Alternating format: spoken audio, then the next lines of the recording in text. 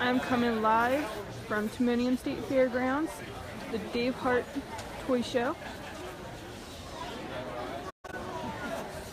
Interview Nick Rhodes. So do you collect toys? Sometimes. What do you collect? A little bit of everything.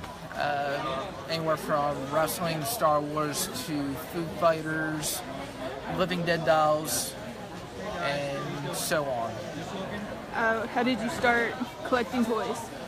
And just throughout my whole childhood, just liking action figures, and throughout the years just collecting stuff, and then growing up, moving, and the process of many different things, just losing stuff or having to get rid of it, and now it's just I'm able to get all that stuff back again, so I'm able to relive my childhood memories all over again.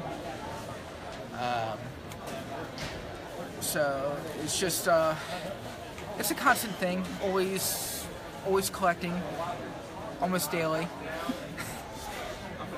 How long have you been a vendor? I think it's been about over 9 years. How did you get started? I've been collecting for pretty much at birth. One day I went to a toy show and I was just checking everything out, and a friend of mine said, "Nick, you really need to start setting up at these shows." And after checking it out and then just thinking about, the conversation with him, I was like, yeah, I do have a lot of stuff.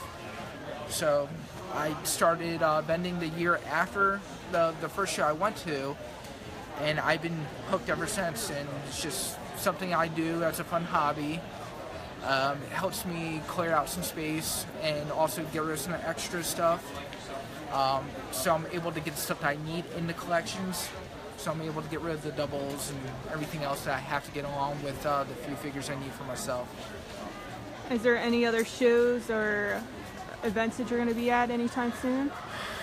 That I don't know. Toy-wise, vending, it's only going to be at Dave Hart's show. He's the only guy I've been dealing with since I've been doing this, for, like I said, for over 9 years. He's a good guy, so I just pretty much stick with him.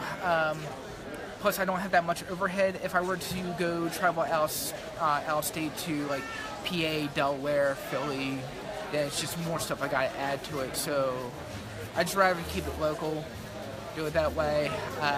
As far as me being at other places, other events, I'll be there shopping.